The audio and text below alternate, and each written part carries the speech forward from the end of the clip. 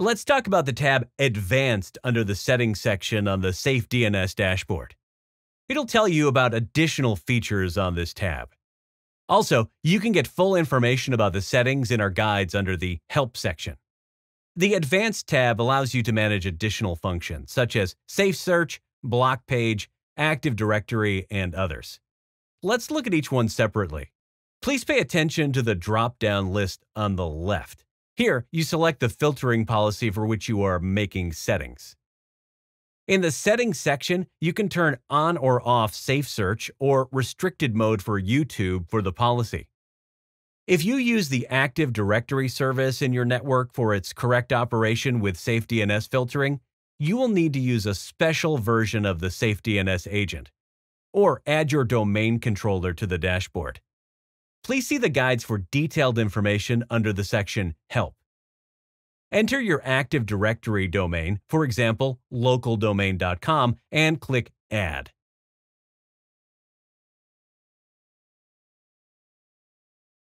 As you can see, the form for adding primary domain controller appeared below.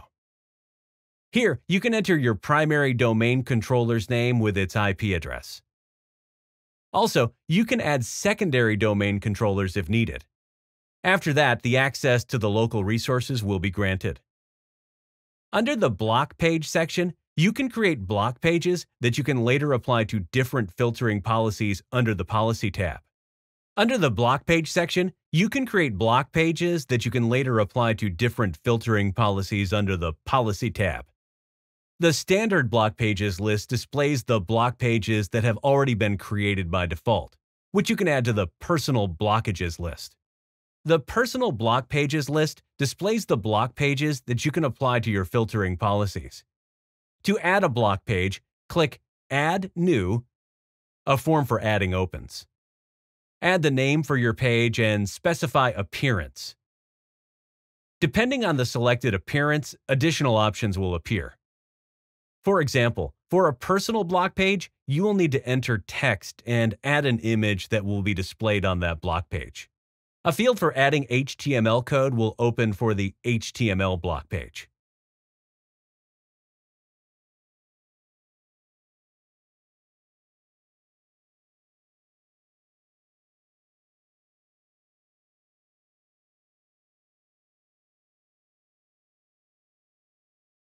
After selecting all the parameters and adding the necessary data, click Add.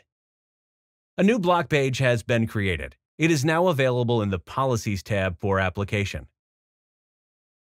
Most often, the alias function is used to provide users with access to local resources, for example, in an Active Directory environment or just on a local network.